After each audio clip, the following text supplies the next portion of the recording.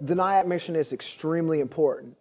The sailors that come through need to be trained on the warrior tasks and battle drills that will keep them safe while they're overseas. And there's no one better than the Army Drill Sergeant to teach these warrior tasks and battle drills, such as rifle marksmanship, first aid, sea burn. No one does it better than the Army Drill Sergeant. We are teaching veteran military brothers and sisters in arms, and that's very fulfilling as a drill sergeant to have that additional opportunity to be able to cross-train other military units instead of just training BCT to privates in the BCT environment.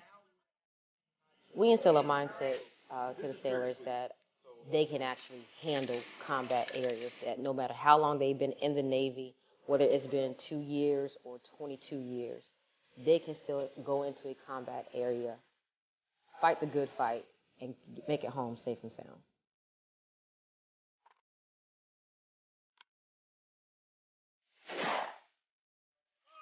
We want to implement the training in a manner that's consistent with BCT because we know that there's a lot of success in doing so, such as giving them task conditions and standards and holding the sailors to that standard.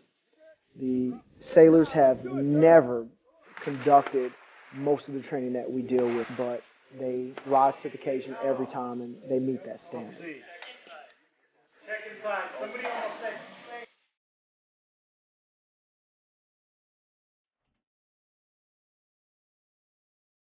As a drill sergeant, you think basic training, basic training, basic training. Now you have other military branches. Not everybody has the opportunity to teach other branches.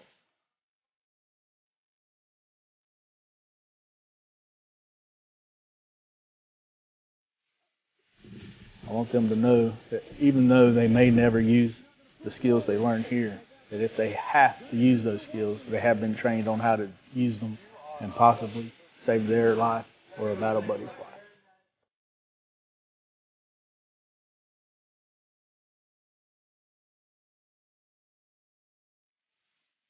We are the Task Force Marshal.